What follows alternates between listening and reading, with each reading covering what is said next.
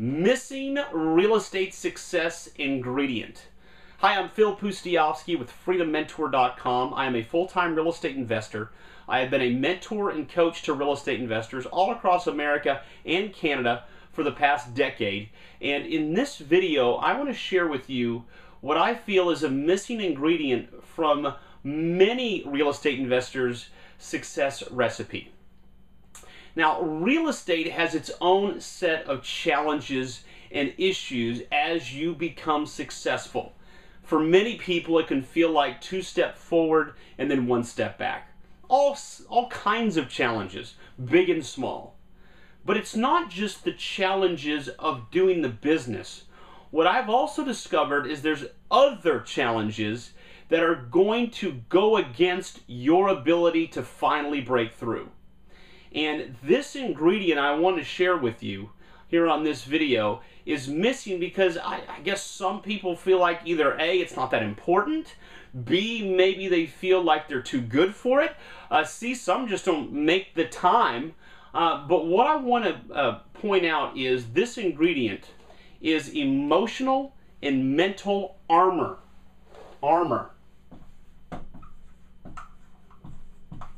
Like a soldier in battle has armor, well, back in the old days, right? Or if you're a construction worker and you're putting on a hard helmet, you're going to have some sort of protection. Well, I believe that real estate investors need emotional and mental armor or protection. Emotional, mental. Because not only is the road to real estate success not a straight paved comfortable suburban drive, it's more like a mountainous road with switchbacks and all kinds of different directions. But then you have to deal with the fact that there's people in your life, friends, family, co-workers, associates, just people you run into in the business, and they're always yapping in your ear, aren't they? And it can be as innocent as being at a Super Bowl party, for example, and someone saying, "So, have you closed any deals recently?" Or, "How long you been doing that real estate thing?" "Oh, 4 months. Have you closed a deal yet?" "None yet." "Oh, wow, okay." It could be that innocent, which could completely deflate you, to it could be as human nature-like as those that want to bring you back down to their level. Now, some may consider what I'm about to share a little bit controversial, but I believe it to be true because I've seen it so often in life, and that is a lot of people don't really want you to be successful. Have you ever seen crabs in a box? I want you to picture a little box about that high, whereby the crab does have the ability to crawl out themselves. If you ever seen this before, what will happen is if one of the crabs is trying to crawl out, the other crabs in the box will pull them back down into the box. They really will. And humans do the same thing. So here you are trying to crawl out of your current economic situation and get into a better situation by investing in real estate, and then you got these people pulling you back down, friends, family. Now, not everyone, but a lot of the people around you are probably not incredibly supportive. Or if they are, they don't know how to be as supportive as they can be. So you've got the challenges of real estate, you have the issues of people trying to just pull you back down, and another problem with real estate that it may not apply to a lot of other industries is its complete delayed gratification. Meaning, the effort you put in today, you bear fruit on months into the future. Minimum, sometimes even longer, depending on the kind of deals you're working on. So, by contrast, if you owned a hot dog stand and you were selling hot dogs, well, you would get instant gratification. You know, you're making the hot dog, selling the hot dog, he gives you $1, and you just boom, boom, boom, boom, boom. At the end of the day, you can count up how many dollars you earned, how many hot dogs you sold. Real estate doesn't work that way. And we humans have a very short memory in many cases. So what happens is, the work you have done, you have forgotten about all that effort 3 or 4 months from now when you actually get the benefit. And so if you don't build a pipeline, that causes all sorts of stress as well. So when you add all this up, real estate can be very, very difficult emotionally and mentally. And if you've been in the business a while, you're shaking your head. You know exactly what I'm talking about. So I believe that the missing ingredient for many real estate investors is armor. You need armor. Now, what kind of armor am I talking about? This is specifically what I feel is the best armor you can put on. Stories of successful people. Now, those stories could be books, they could be documentaries, they could be made-for-TV movies, they could be true story, full-length feature films, they could be little snippets of little bios. Any number of different ways in which you could get that information. And it doesn't have to be business. It could be sports, it could be political leaders, social leaders, anyone and everyone that you consider successful that you highly respect. That is what you want to continue to soak into your brain consistently. And you don't grow out of this. This is armor, right? This is like the hard helmet on a construction site. Doesn't matter how successful that developer is, he's still putting a hard helmet on when he's going out there where they're building the development, right? So you don't grow out of this. In fact, I would argue that you actually have to do more and more the more successful you get. Because the more successful you get, the bigger of a target you become. So what this means is, mentally, if you're constantly soaking your brain with the stories of successful people, and you don't knock over the light that's helping light the video, when you do this, your brain is going to constantly have the protection it needs when you're out there trying to make it happen. And that may sound simple, but it's incredibly powerful, and very few people take advantage of it. Now, I do see where some people will read books on success, and those are good. You know, the 12 success secrets of successful success people. Well, that's fine, but I think it's even better to read the stories of people. Read their hurts and their pains and the bad times and what happened and what made the difference for them.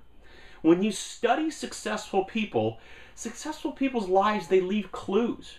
And it not only strengthens you, but it also gives you great ideas as well. You know, I'll give you a good example. So a great book would be Behind the Arches, written by John P. Love. It's the biography of the story of McDonald's. And most people know the corporation McDonald's. And whether or not you agree with their menu selection, the one thing that is clear is that they have a very successful company. And the owner of that, or the originator of that, was Ray Kroc. And in that book, you read and you learn just how fragile that company was. How it could have gone out of business at any moment. You learn that Ray Kroc didn't earn a penny in the first 7 years of the business. 7 years. Never took out a penny. Any money earned, he would throw back into paying company salaries and those sorts of things. And so you learn just how difficult it was. And what happens is, when you read these stories of successful people, in many cases you realize that your situation may not be quite so bad. It is the armor to allow you to be protected from the elements. And in real estate, the elements typically aren't, falling objects like you would see on a construction site. They're the emotional and mental arrows being thrown at you from all different directions. And what it also does is it gives you staying power. I believe this message I'm sharing with you right here is as valuable as anything I'll ever teach in any of my other videos. And if you've seen, I've tens of, if not hundreds of thousands of views on some of my videos, and very, very popular for real estate investors. But this right here is so critical. Staying power. The ability to stay in the business long enough to produce great results. You've heard the phrase, the harder I work, the luckier I get. Absolutely true. And I would add that as a real estate investor, the longer I stay in the business, the more opportunities I have. Because what happens is, inevitably, most people can't stick to anything long enough to see it work. We're here at the end of January, and for many of you, if you made New Year's resolutions, you might be here at the end of January and you're already slacking on your eating healthy, going to the gym routine. It's already starting to fall apart a little bit. You know, people have difficulty sticking to things long term. So when you have that staying power, magical things happen. So while the other people are busy sleeping and they're not following through, you're busy picking up great deals. So staying power. Now, how do you make sure and ensure staying power? Right here. This armor right here of the stories of successful people.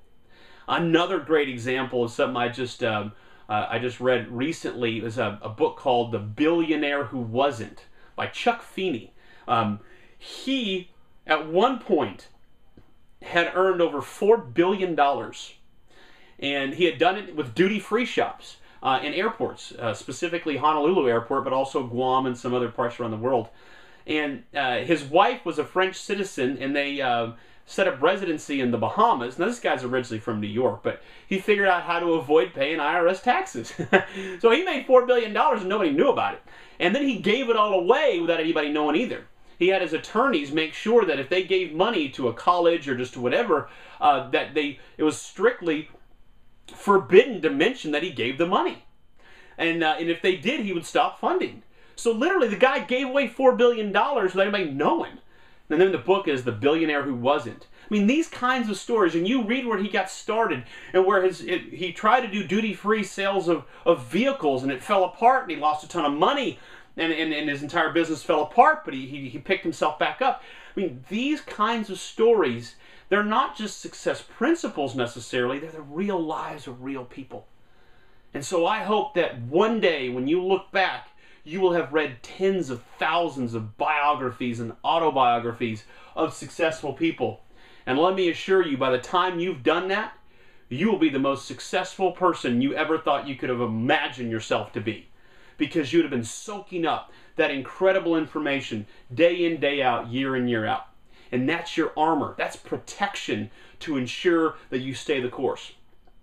All right, well, I want you to do me a favor, because I'm always on the lookout for great information. I'm always watching Netflix documentaries and true story movies and reading books just constantly, all the time.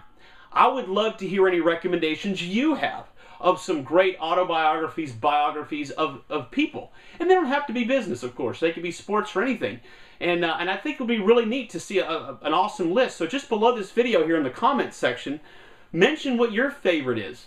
And it can be an obvious story, or it can be a less obvious one that we've never heard of before, kind of like a Chuck Feeney, so or a McDonald's, whatever you think. And so I really would appreciate that. It'll be fun. I'll check it out, and hopefully we'll get a really good list down below this video of great resources for people to have that armor, that emotional and mental protection, so they can go out there and be more successful with real estate investing.